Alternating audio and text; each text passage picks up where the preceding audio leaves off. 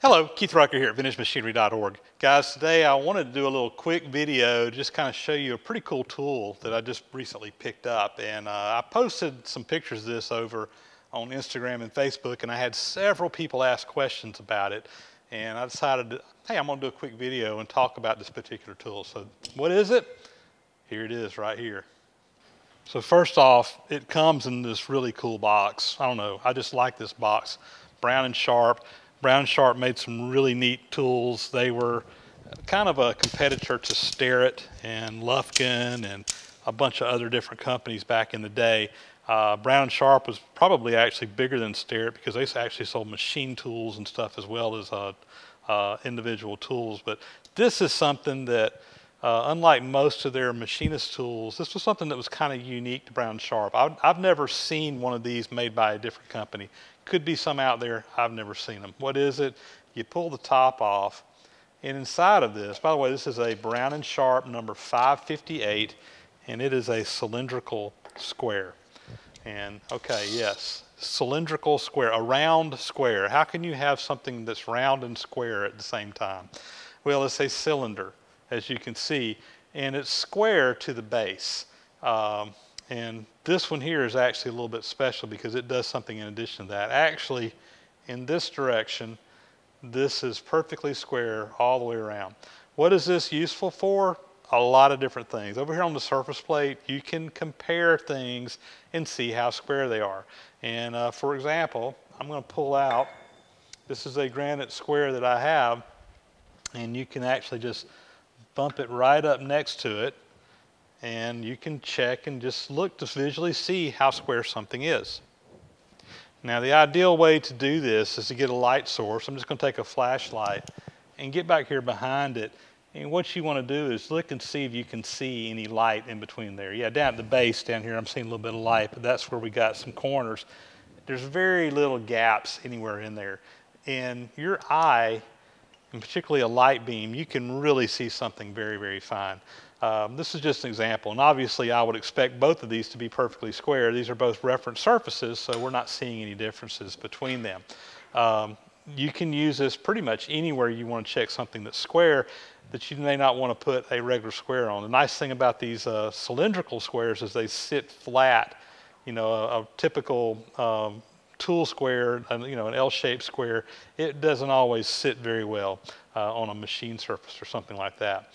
I use a cylindrical square over on my mill machine to tram it in. I just drop the column down, the quill down, and I'll just bump this up on two different sides, and I can very quickly see if it's square or not without having to use an indicator or anything else, and it gets amazingly trued up very easily that way. I've got a video that I show how to do that.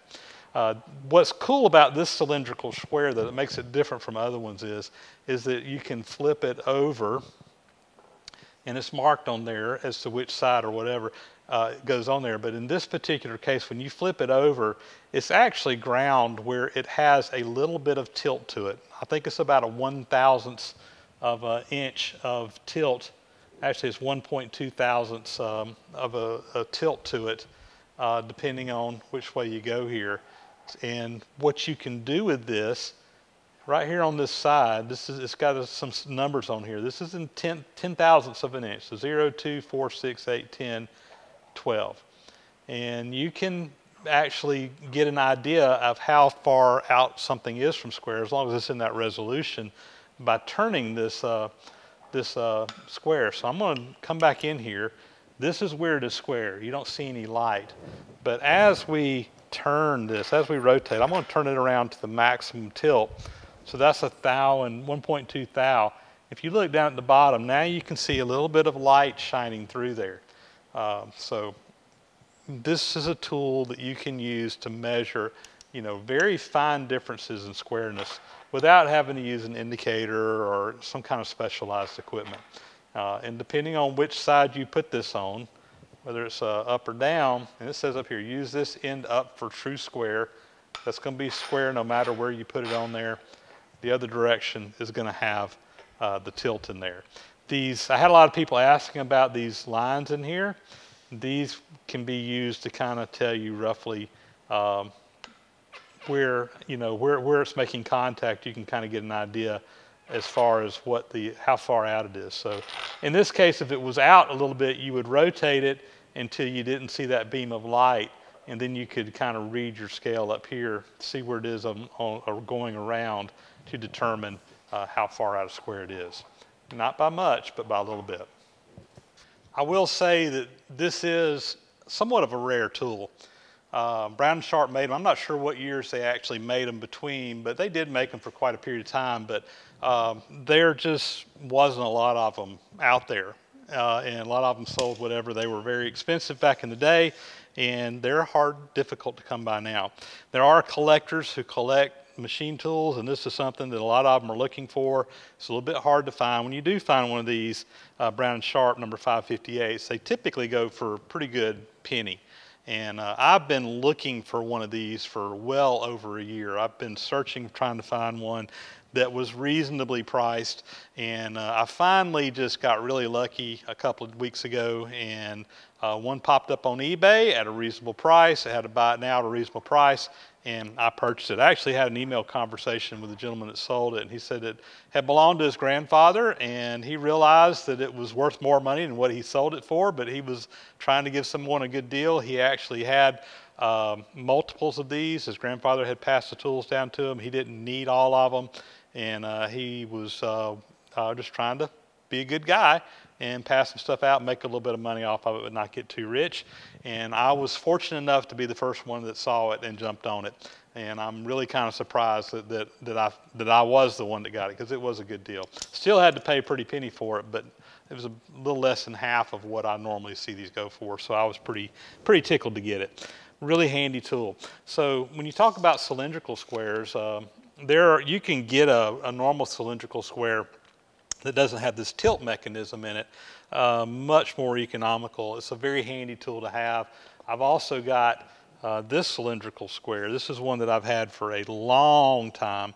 This is one of the first tools I actually bought whenever I was really getting into the machine shop stuff.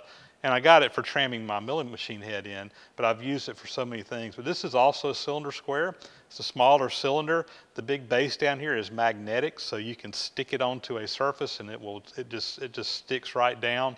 The cool thing about this one is say you've got I use this in machinery building because you can easily check squareness on a surface plate if you got a cast iron piece that you're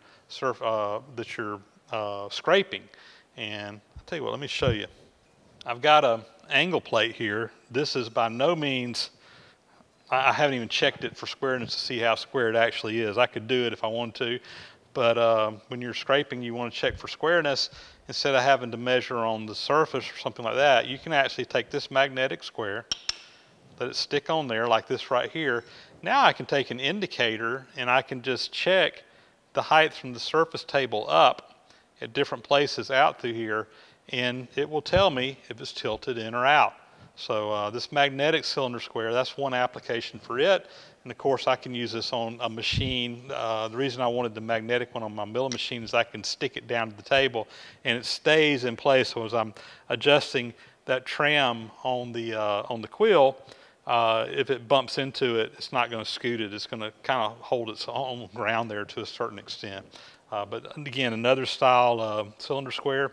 This one here, when I got it, it was actually out a little bit, and my buddy Stan Zinkowski over at Bardsley Industrial, I sent this out to him, and he actually put it on his grinder and trued it back up for me. And this thing is within a 10,000th of an inch of being square, at least it was last time I checked it.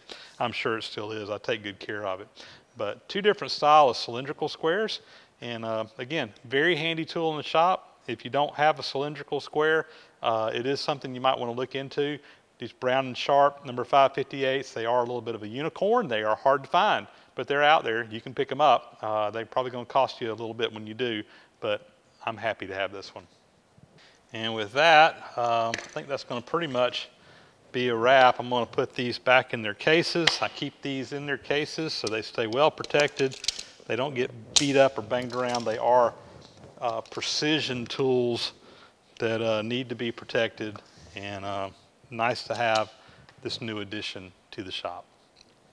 And guys, with that is going to be a wrap. I know a quick video on a Monday here, but thought you guys might see this. Like I said, I had a lot of questions about it.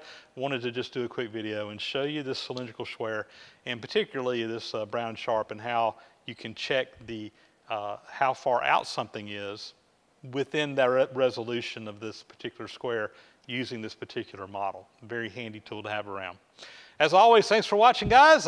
We appreciate your views. We appreciate your comments. Please subscribe to the channel if you haven't already, and thumbs up are appreciated. Guys, we'll catch you on the next video.